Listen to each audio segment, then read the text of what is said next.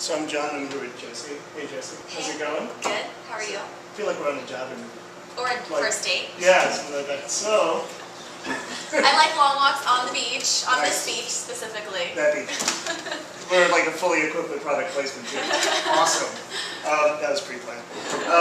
So, Jessie, you're touring with two of the biggest women, I was going to say rockers, but neither of them are really rockers. Superstars. Women superstars. Female superstars. Talk to me a little bit about this tour with Britney and Nicky. Yeah, well, it's the Femme Fatale tour, and it's, as you said, with Britney Spears and Nicki Minaj. The crazy part about it is that growing up as a kid, Britney was my everything. I actually did my 5th grade talent show to Baby One More Time. Did you really? Yeah. So did I. No, I'm kidding. Totally. So, that would have been awkward. So it's like, I'm a huge Britney fan, that would be a little awkward. Yeah.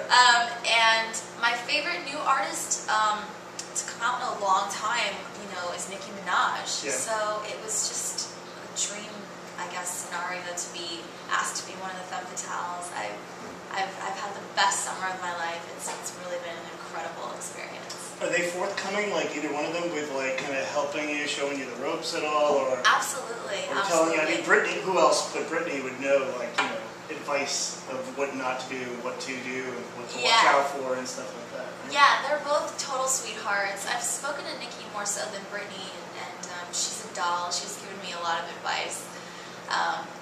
One of the funny things before we went on tour, actually, is that we did a little shout out. She was on a radio station doing an interview, and I had just left the radio station, so I left her a little note. This was right before we went on tour, and I was like, "Hey, Nicky," and we hadn't met yet. I was like, "You know, this is my first tour. Let me know if you have any advice or whatever." And she read the note during the interview live, and she was like, "Jessie, pack a lot of socks." And I was like, okay. So that was her first bit of advice to me, and I took it, thankfully, because obviously, you know, this is the first tour I've ever been on. Let me tell you, you run out of socks. Like, I don't know where they go, but it's like worse than when you do your laundry and they disappear in the dryer. Like, really? Yeah, like the tour bus is this weird, like, sock-eating vortex, and they're everywhere. And I'm the only one on the bus with socks, and everyone tries to, like, steal my socks. No, they're like weird groupies who steal socks and like put them up on eBay. There's something. There's like bus gremlins that like sneak out into your bunks and snatch your socks. Are you wearing socks now, by the way? Absolutely. See? Segue. Got the Doc Martens. So, I listened to your EP, and it really is great. And the vibe that I got, correct me if I'm wrong, is like really, really good 80s music. Yeah. That's not insulting to you, right? Because I mean that with the utmost compliment. Thank you. I take it as a compliment. I love 80s music. And actually, David Gampson was in Scritti Politti. Really? And he produced Money Makes the Girl Go Round for me. I didn't write it with him, but he produced it, which is probably why you get that 80s vibe, as well as We Own the Night. So it's kind of cool.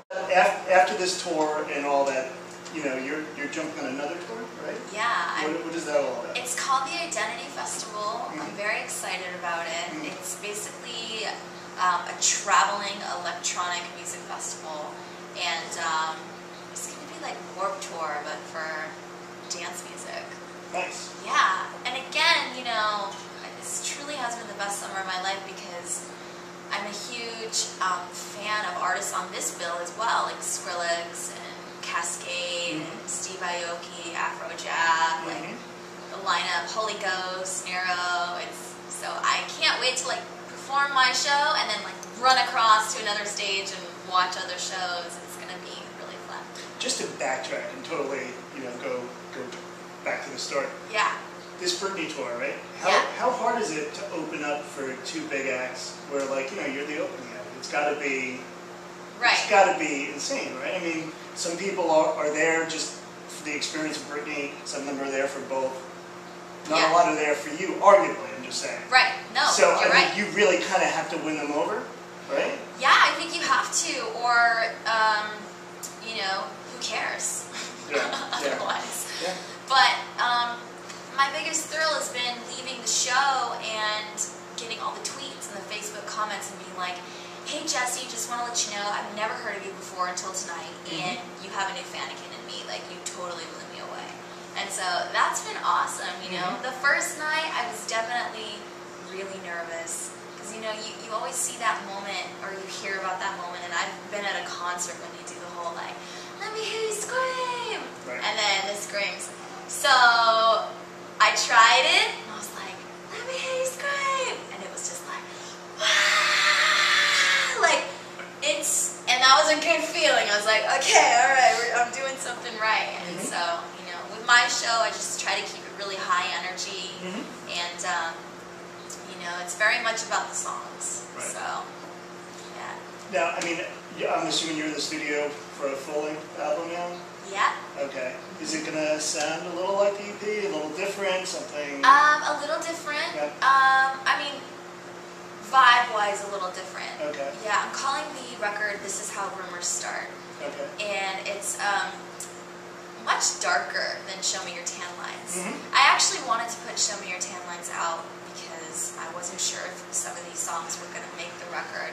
Because it's the EP has I mean, you've listened to it, but a very bright summertime, like sipping pina coladas kind of vibe, and just like this. yeah, and it's like food coloring, by the way, in my drink. Really? Yeah. You mean none of this is authentic? Is it a beach at least? It's a beach. This is like a blue screen. No! It's totally a green screen or a blue screen? Just my drink. I wanted it. I couldn't find a drink when we were shopping that was like, had like the pigment that I wanted, so we put food coloring in there. Nice. But the This Is How Rumors Start is a little darker. I wrote a lot of it when I lived in London and kind of went through a lot. So it's there are songs on it about war, about love, about sex, about betrayal. It's about being away from home. You know, about partying and dancing your ass off. Kind of a whole circle of stuff. Right. No, it sounds really like But everything's to like an upbeat melody. melody. I love it. Yeah, no. So it's sort of ironic. What's your family think? Because some of your lyrics are kind of provocative. I'm just curious. My family, they're cool. Yeah? You know, yeah. Everybody's pretty much a free spirit in my family. Yes. Yeah. You enjoy making music videos? That's one of my favorite things to do.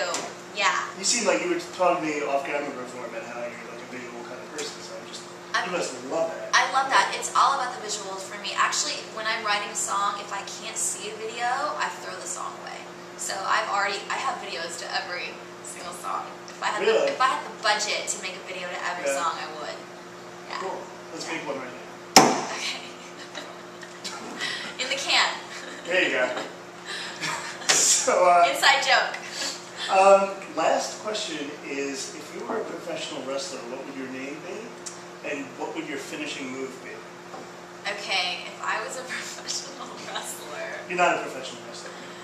Maybe I am in my other life in Toyland. I would be Senora Sonic Boom. And my finishing move would be the Toyland turtleneck tranquilizer. That's that. It's pretty cool for on the spot. Well played. Thank you.